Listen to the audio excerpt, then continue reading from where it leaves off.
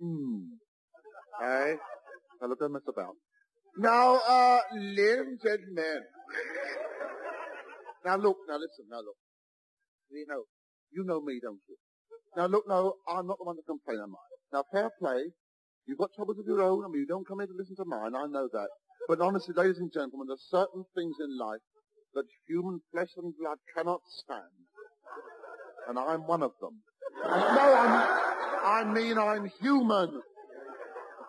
Well, I am human, aren't I? Aren't I? Well, there's no need to take a vote on it.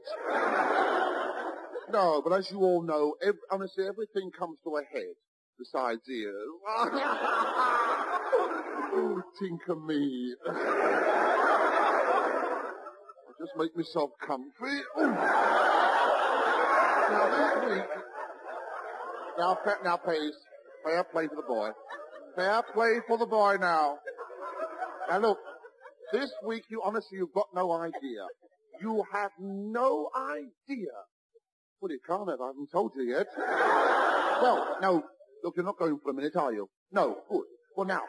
No, I've had some jobs in my time. I've had some jobs in my time, but last week, oh, dear. The job I got, I was a messenger. A messenger. Work! I don't know how I kept out of it. Well, listen. Wednesday last week. Wednesday. I think it was Wednesday, yes. There was only one Wednesday last week, wasn't there? Yeah, that's right, Wednesday, yes. Wednesday, yes. Well, you see, there I was, messaging, when the boss came up. Yes, I was. Indeed, I was now. And the boss came up and he said, good morning. He said, I want you to collect some goods from the depot and deliver them to Crewe. Oh, I thought, oh, God, you see? No, Crewe, because I've always wanted to go abroad.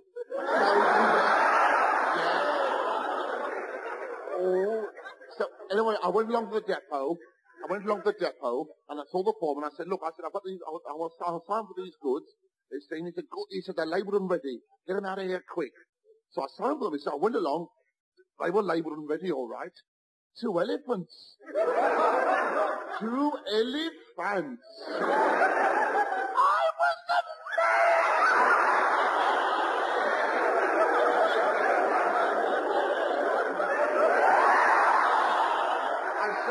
Yeah.